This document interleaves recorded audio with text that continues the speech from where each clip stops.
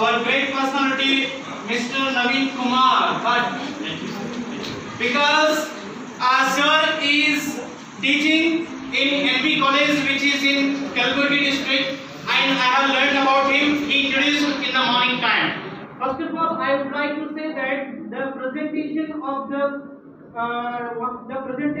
the class before us was really amazing, because the detailed information he provided us regarding assessment for learning. He said that what are the differences between assessment, evaluation and examination. And sir said assessment for learning, assessment as learning and assessment of learning. And in our class from the morning till now we have discussed about FA, that is formative assessment, more and more. And later on little bit we discussed about summative assessment also. Some points I want to highlight here so that we can recapitulate what sir said today.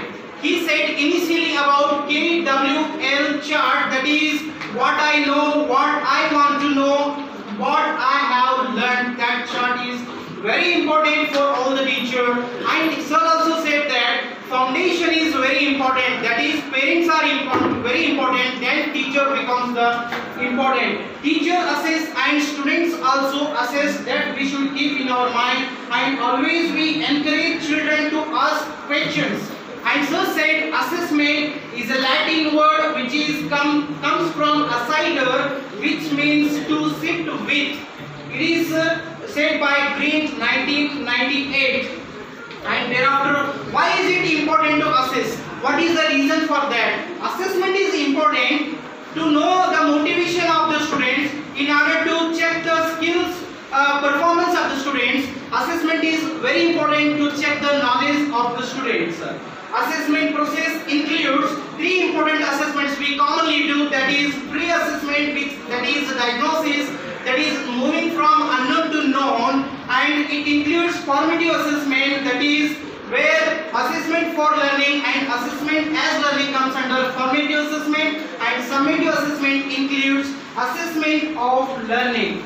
And sir, and we all discussed about a set of rules, standards, that is rubrics.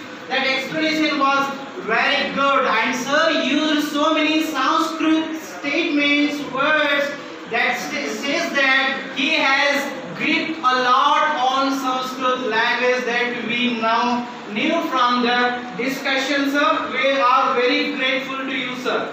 And self and peer assessment, where FA 1/4 conducted by teacher, 1/4 formative assessment is self, 1/4 assessment will come from peer assessment, and 1/4 that is based on time, 1/4, 1/4, 1/4. In this way formative assessment continues.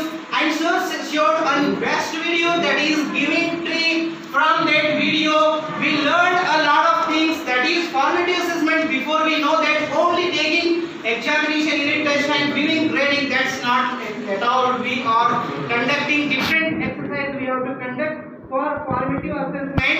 And sir finally conducted so many activities, a list of activities given by the source he wrote on the board. That is first one, iPhone summary meaning, he said, that is writing in 10 lines. Thereafter 1 minute summary.